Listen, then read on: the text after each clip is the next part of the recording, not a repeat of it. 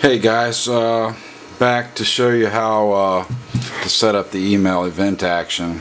So once you get it to email you, you go in, and I'll just give you one example and they'll all work the same. Fan locked fault, and click on that, and then you come over here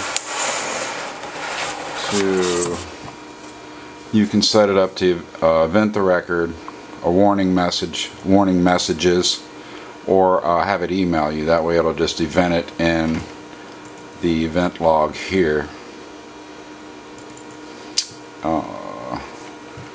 You can look at it when you get home and see how what's going on, but the whole purpose is setting it up for the email. Once you get your email set up, and then you go into your event action, and then you just go along and pick the ones you want it to email you over if the action happens, like if the battery's disconnected or the current CT failed, battery short.